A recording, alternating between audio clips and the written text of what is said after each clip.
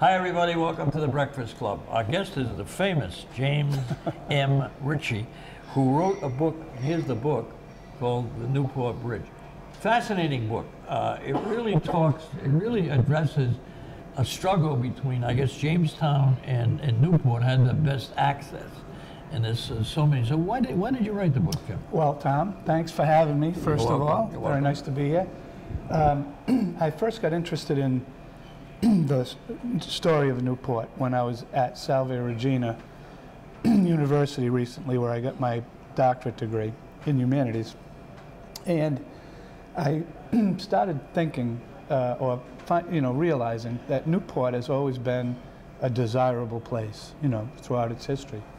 And that it's always been difficult to describe Newport. So I wanted to find out a little bit more about Newport. Henry James said about Newport when he was writing around the turn of the century in 1906 that there is nothing harder to do than describe Newport.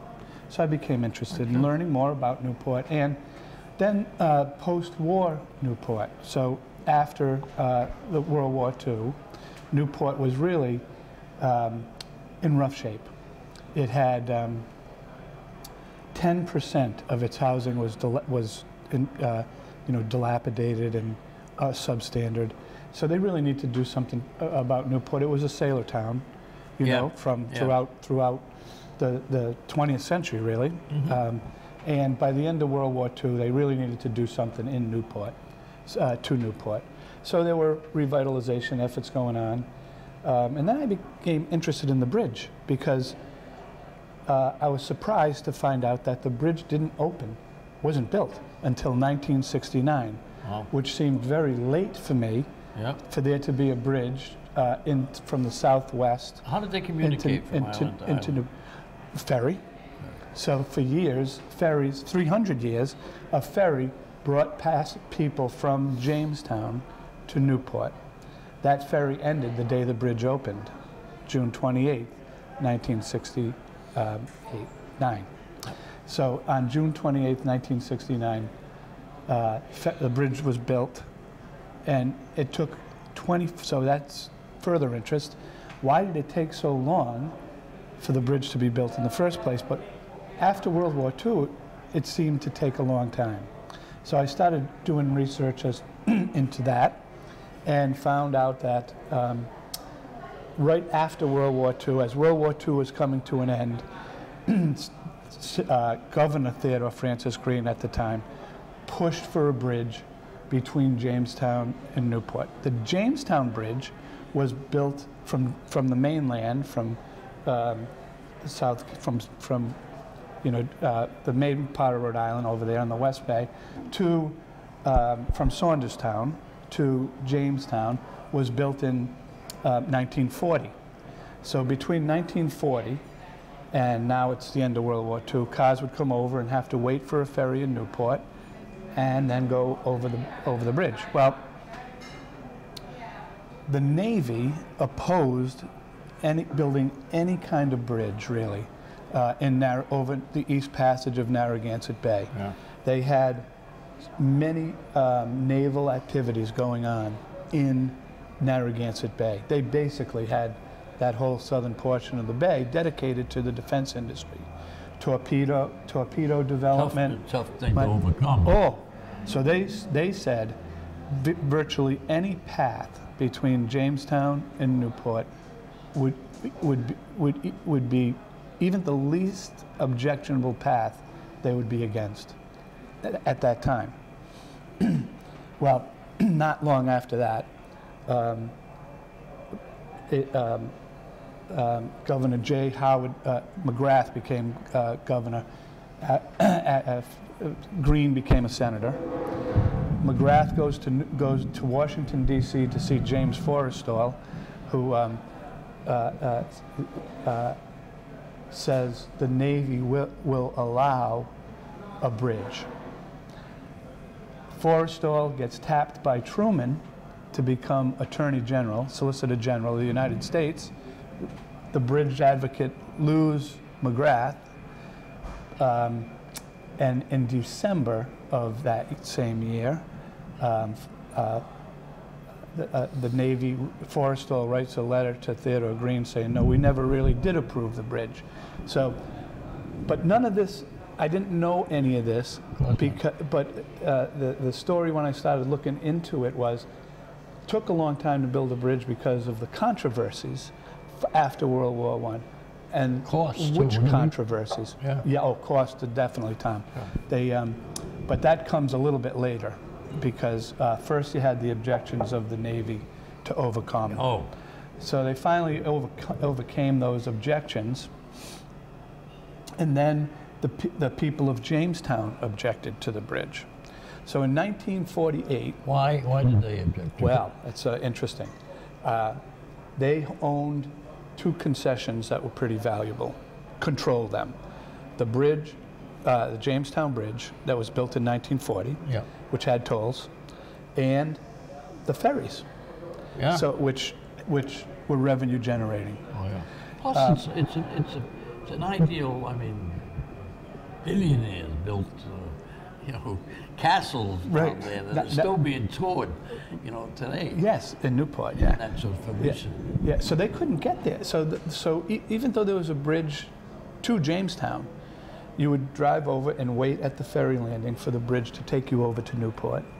So, I see. So Jamestown was benefiting a little bit of that, right? So now they had people waiting, probably spend, you know, they had the ferry, the franchises, but they claimed the reason they didn't want the bridge built was because of the financing plans that were always put forth for the bridge. Yeah. So in 1948, the state establishes the Narragansett Bay Bridge Commission, which was really the predecessor to the Rhode Island Turnpike and Bridge Authority. It tried for 4 years to get a bridge approved first by the Navy, then by the state. Jamestown was objecting, so they couldn't get bills passed in the state. I get it. Yeah. They couldn't to get the thing moving, and in 1952 they dissolved, and there was plans for a tri-state, 3-state highway going from the Connecticut through Newport and all the way to Provincetown. So this Narragansett Bay Bridge Authority kind of ceded to that effort, which was very expensive to do. Yeah. The bridge would have been part of that highway. Yeah. But that's how they were trying to get the money. Yeah. Well, it was going to be a lot of it was the bridge. Very expensive. So so that was that was 52 and 53. There was even ideas for a bridge from Warwick to Barrington. So the people in Newport said, you know, without a bridge, they're going to stagnate economically. It is. Meanwhile, you know, they were trying to consciously turn Newport from a sailor town into a tourist center, which required urban renewal.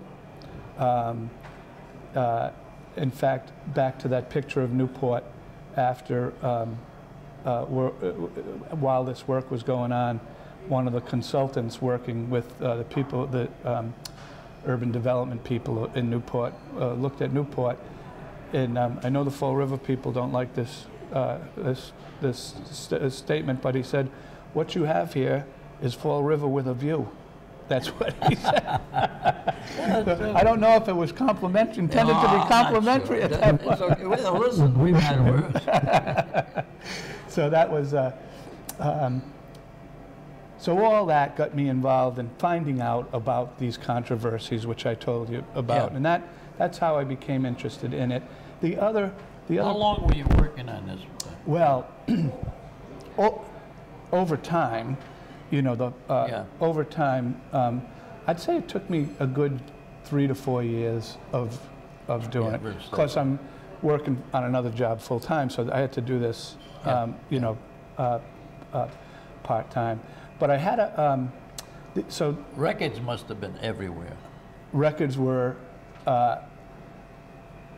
That was so I didn't know how to write this story after I started researching it and finding all this out. Yeah. I wanted to tell a story, not write a PhD dissertation that would be academic of academic interest. Part of the program at Salve is, the theme of the program is how to be human in a technological era. So every student's work has to have a component of their work that's technological. So I chose the bridge, but I didn't know how to. I wanted to learn about it and tell about it. I didn't know how. There were very interesting things about the bridge technologically. It's the first bridge that used before the Newport Bridge. Every major suspension bridge, cables were spun. The main cables were spun, just like it had been from the Brooklyn Bridge days on. Designed by John Roebling, how to do this, right? The man who conceived the Brooklyn Bridge. This is the first bridge where those cables were made off-site and delivered to the bridge. So that famous cable spinning that's associated with suspension bridges didn't take place. There were other elements of the bridge that were technologically innovative, a painting, coating of the cables. So that fit into the program well, because now I had that to write. So I found in the Providence Library has index cards of every story from the Providence Journal from basically the 20th century. So from like early 1900 to 1995 it ends. The Newport Bridge is a category in these index cards, as is the Rhode Island Turnpike and Bridge Authority.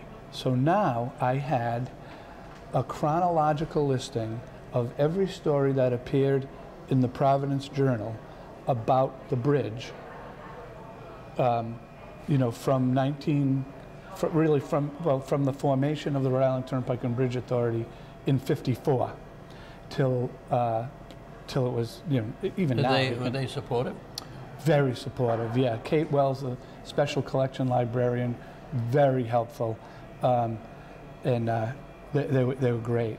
So I started off with, so now I had this now I could tell a story chronologically about these things. John Chafee's papers are at the URI, Special Collections Library, and then the Rhode Island Turnpike and Bridge Authority and the engineers Parsons Brinkerhoff have lots of information. But it was the story I was interested in, and those index cards allowed me to lay that story out. Also in your book, you talk about the different parts of the book, the bridge and how it's made. Not only do you focus on the struggle between Jamestown and Newport, right? And no question that it had to be a resort area from being a Navy town, right? That was economically. That's right. Probably they never make it, right? That. And plus the fact, as you explained in the book, the different passages that the bridge people had to put together with the depth of the water, the ledge. Well, there was many paths that were debated and fought over. Okay. So that was one thing. Finally, when they got a path, well, you know, in 1955, the first thing the Bridge Authority looked at was a tunnel, because the Navy wanted a tunnel in 1955. I see. So technologically, that would have been really something. The one in Baltimore was being built around the same time under the Chesapeake Bay. But then the path they chose then had, it was big, long, and passage needed a long main span. That lent itself to a suspension bridge. Suspension bridges are very, you know, pretty. They take, you know, they're symbolic of the towns, really. That they think of the Golden Gate Bridge, the Brooklyn Bridge, and the Newport Bridge has become that. But technologically, the bay where under the main span was like a very deep gorge. They had to go down 162 feet drilling. So they had to come up with innovative methods for that.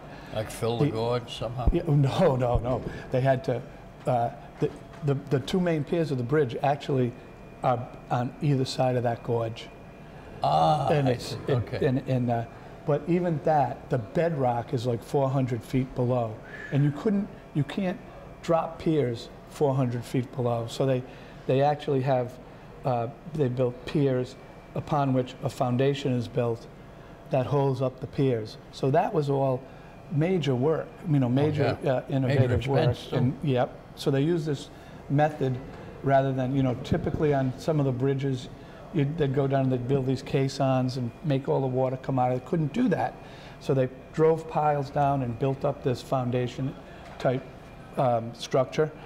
And those piles all had to be cut off. They had to have people go down and cut off like over 1,000 tops to these things to make that level. They needed to call in the largest crane on water from New Orleans, the Avondale Senior, to come up and help now build this foundation. Then we mentioned the cables, the innovative cable built off-site, the tri-part paint, which failed immediately. And bridge was built in '69. The bridge paint job began failing as early as 1970. Took 3 Rhode Island Supreme Court decisions, 10 years to decide who was at fault for the paint failing. Yes, a lot of technological. You mentioned that. I think that was the.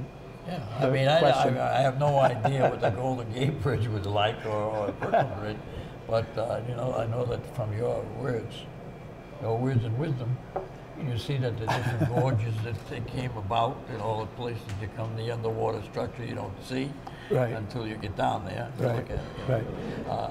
And that main span, Tom, that means between the 2 main towers is 1,600 feet, which coincidentally is the same size as the Brooklyn Bridge's length. So it's a big undertaking. So the building of the bridge became a big undertaking, and it started in before that the political story continued, because once they now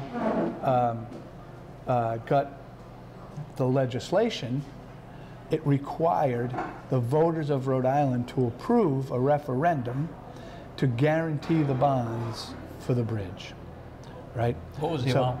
Well, I think the first amount was 30, off the top of my head. I'm thinking the first amount might have been in the $36 million to $42 million range. It they failed had assumed the responsibility in 1960. that the voters of the Newport had assumed the responsibility of those bonds. They would have guaranteed the payment. a portion of them. Yeah. Not all of them. No. So it failed. The first referendum in 1960 was denied by the Rhode Island voters. In 1962, and a lot of this, Tom, it's political will, right? Oh yeah, because if you don't have the governor and the backing of the head, the speaker and the House and it's not going to go, right? No. So there was always this contingent from Newport that was all for the bridge, but they had to convince the Journal, which were really straight journalism: who, what, why, when, where.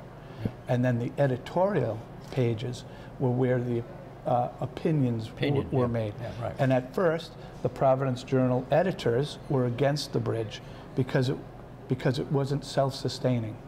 In other words, the traffic estimates did not support justify that the cost. Tolls would pay off the bonds. Yeah.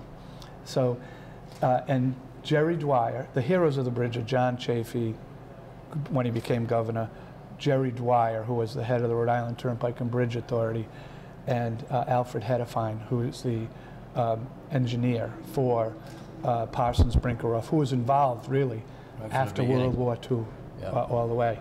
Now, Jerry Dwyer always said that those estimates were extremely conservative and painted the wrong financial picture for the bridge. Finally, in 1964, So 60, referendum failed. Chafee becomes governor in 1962, and in his inauguration speech made it clear, I am for the Newport Bridge. So now you have the advocate of the governor. Right. You have a proponent, you have a man, Jerry Dwyer, who was Republican state chairman, and then Chafee's campaign manager. And then you had momentum building now. So by 1964, the second referendum came up and it passed. But then, what was the amount? Do you remember? I don't remember exactly. I don't want to get. No, but okay. it's at that Probably because more than the fifth. Well, yes, it was, and it kept going up. Of so, course. and the reason, so I don't want to give you a number because eventually it cost 61 million, and I use that number. Some people say 58, some people say 61. I use that number because that's what people published in 1969 when it opened. And now if you look at websites and things about the Newport Bridge, it'll say 58 million.